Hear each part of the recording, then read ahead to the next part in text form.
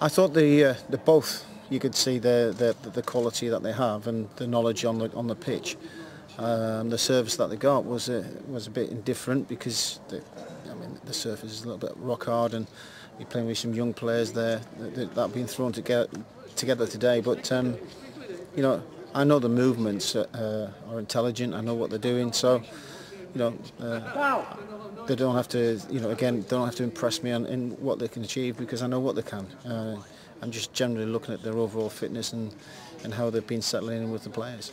So they've been, in that sense, they've been doing very well. And there were a few of the trialists that played today. What did you make of them?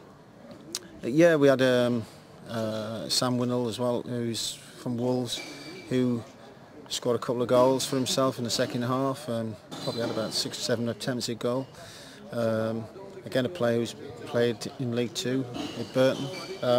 So he's had experience and he's scored goals. So there's another player just to have a look at. And these kind of games can be a great opportunity to look at them. It didn't cost me to do anything other than that, but I shall certainly have a look at it again, maybe in the future.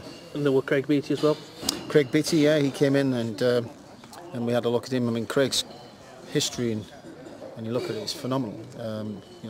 His career he's had, and he's still only 30. However, I wanted to have a look at him today because he's had some injury issues, and the one thing that showed today was he's nowhere near match fit or done any real pre-season as such. So he's got a long way to go in that sense. But again, another player who knows the game and knows how to play.